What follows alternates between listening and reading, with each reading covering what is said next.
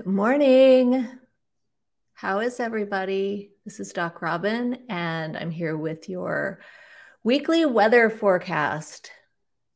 It is Monday, July 11th, 2022, and guess what? It's a new week, and it feels really good this week. I don't like the word juicy, let's be honest. It's one of my least favorite words with my ADHD brain. You play that over and over in your head a couple of times and forget it. But what I will say is that this, for lack of a better word, this week does really have kind of a thick, softly intense feeling to it that I'm looking forward to seeing what happens. There's a full moon happening in a couple of days. As you know, I'm not an astrologer. I don't even play one on TV. I used to read my horoscopes when I was a little kid religiously every day in the newspaper, along with Far Side comics, of course. I mean, after all, who doesn't when you're a Gen Xer? But what I will say this week is that because this energy feels so alive and so expansive, we do have some opportunities coming into the week to make the most of this energy of the pull towards the things that we're really wanting to create in our lives. And I went ahead last night, actually, I was guided to pull cards for today. So I'm going to go ahead and jump into that.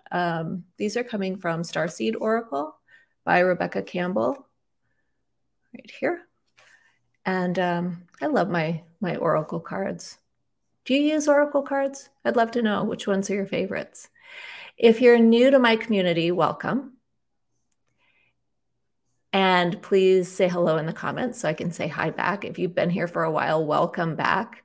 I love doing these weekly weather reports. It's one of my favorite parts to start the week. So here we go. As I said, big energy this week, expansive energy this week. There's some movement happening as well. Certainly, there's summer vacation plans here in the Northern Hemisphere, but there just is this time, I've referenced this earlier, just this golden summer. It's a golden summer for us. If you want to take advantage of that, if you choose to take advantage of it, the energies are definitely there for you to do so. Remember that in order to take advantage of these energies, it starts with your decision to do so. That's it, just your decision to do so. So the first card that I drew is about the messenger. It's about the messenger. And the message of this messenger card is to bring harmony to your lives, bring harmony to the masculine and feminine characteristics that we each have access to internally. In fact, I don't know if you know this, but the research on gifted and talented girls has been showing this for generations. Actually, this research started in the 1930s, where researchers really started looking at masculine and feminine characteristics in gifted girls. Gifted meaning people who have fast brains in our heads. We can process information quickly, make sense of things, and know what to do about them. You know what the research shows is that gifted girls are more like, this is the old research, gifted girls are more like boys than they are like average girls.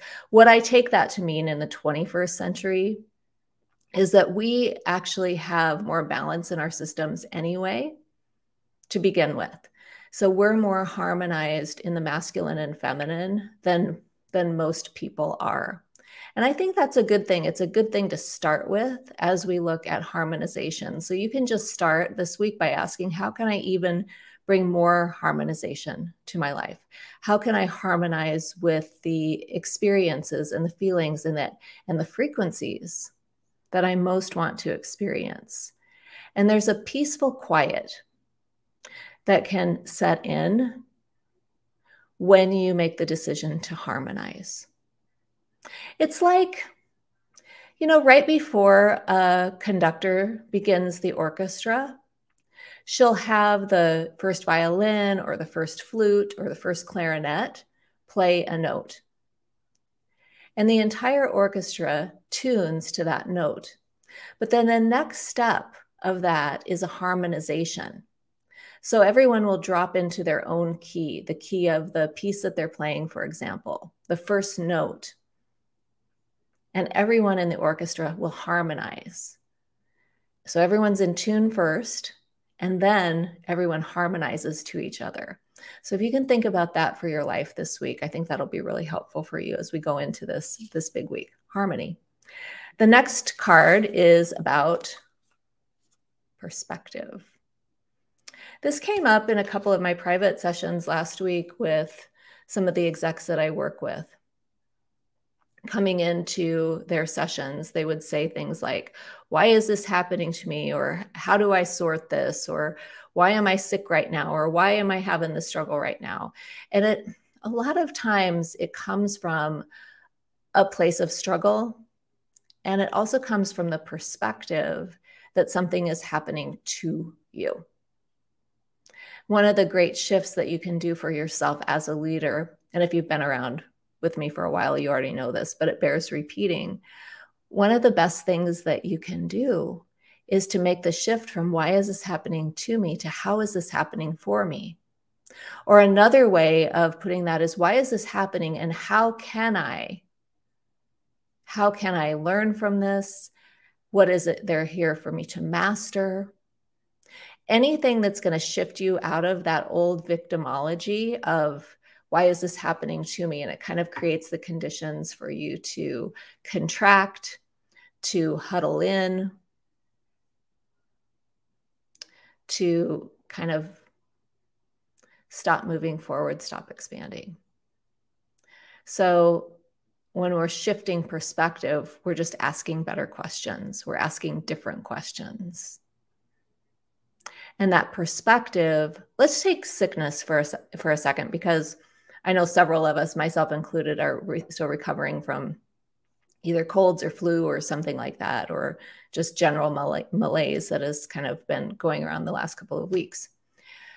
So if I'm asking myself, why is this happening to me? Then I kind of get in that old medical model set of, I'm the patient, I need somebody to rescue me, or I need somebody to fix me. And I feel debilitated. I feel overwhelmed. I feel frustrated. In some cases, I feel like I might even just want to just stay in my bed forever and not ever get up again. So often what I find is that when you're awake and you're walking this path of paying attention to the energies, of understanding and using your intuition, of opening up to the best of what is possible, of actualizing your hopes, dreams, and greatest desires. When you're walking that path, you can't also simultaneously be in the path of, why is this happening to me?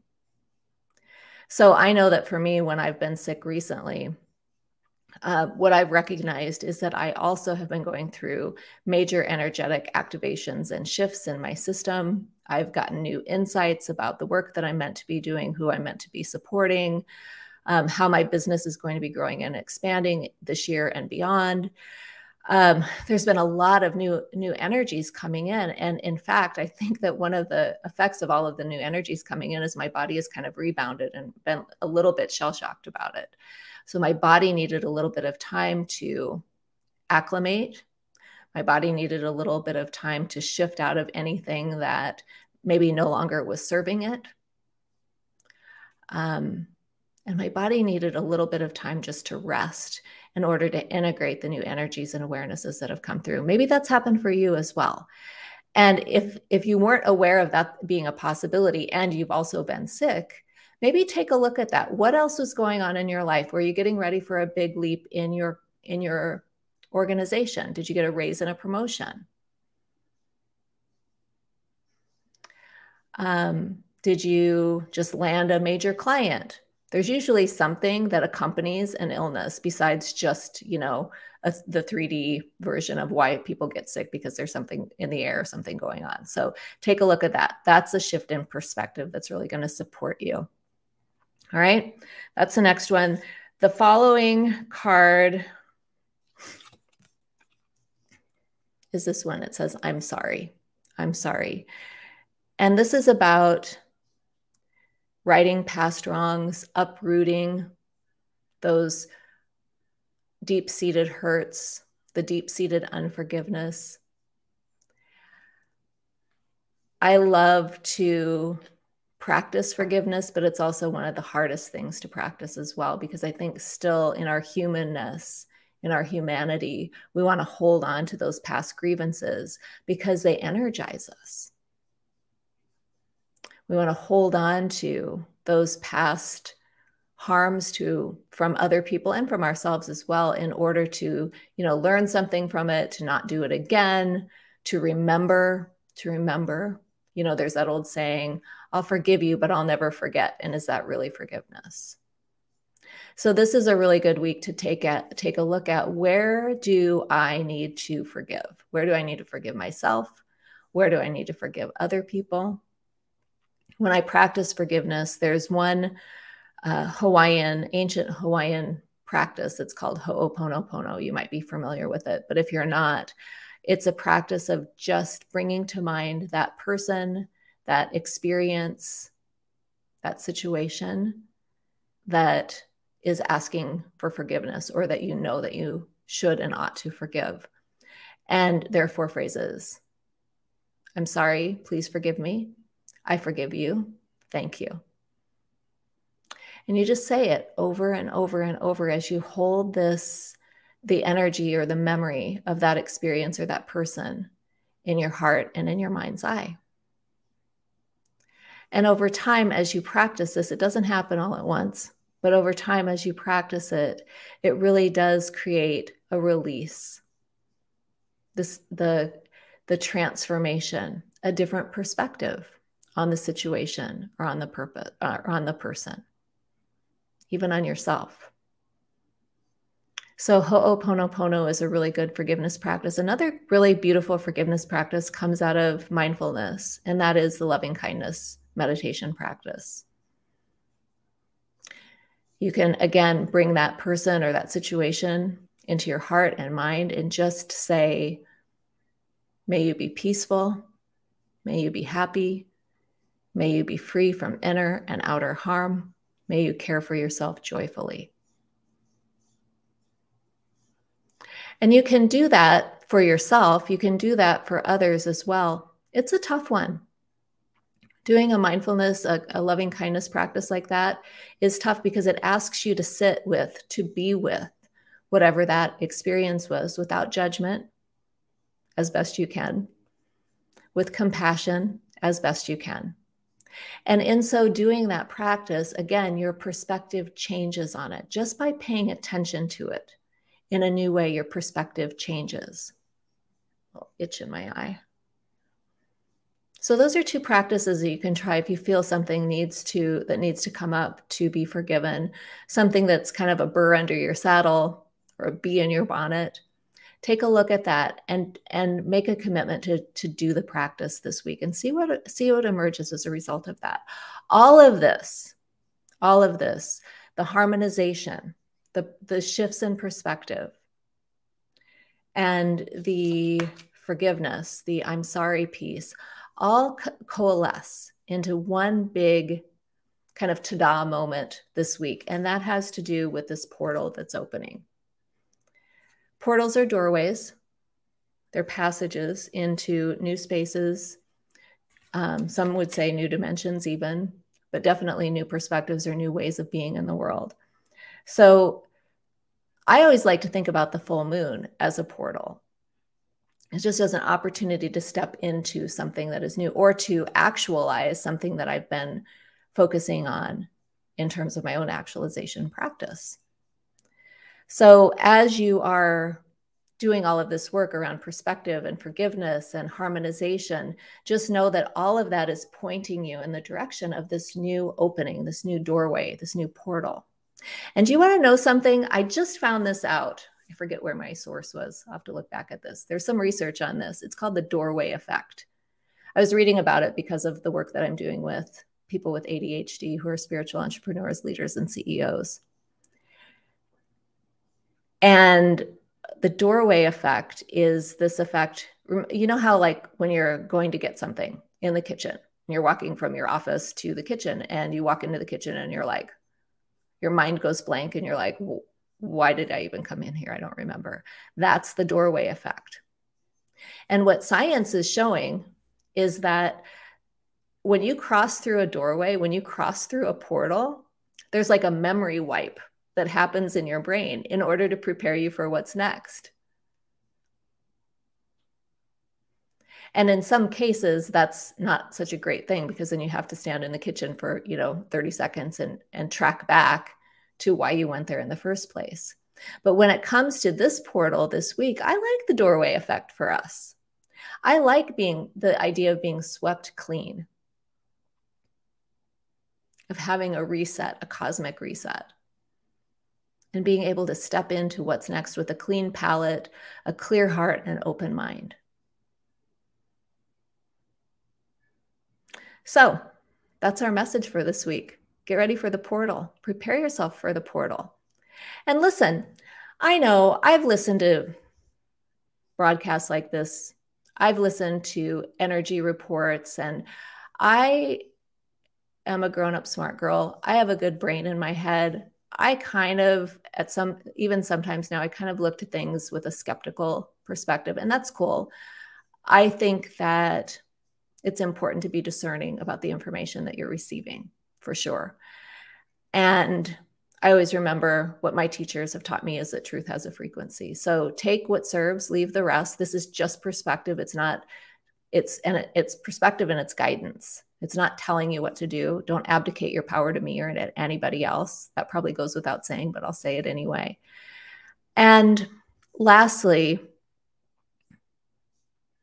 the other thing that I'll say is that if you want to play around with this, to start really learning how to harness the energies that are available to you, just make the decision to do so. Make the decision to play around with it. Make the decision to experiment with it and see what happens. You get nowhere if you just close off. Not that you would, but there are some who would close off. But just be open, be curious, see what happens as you allow your highest levels of consciousness to guide you this week through this beautiful energy portal that's opening up. All right. Until next week, I'm Doc Robin. If you're not a member of the Actualization Zone, head over to Facebook, type Actualization Zone into the search bar, and you will find us there. It's your place to be if you are an intuitive, intelligent leader and you're awake and you're wondering what's next and you're ready, willing, and able to create a new world for yourself and other people. We are here for you. All right. Until next time.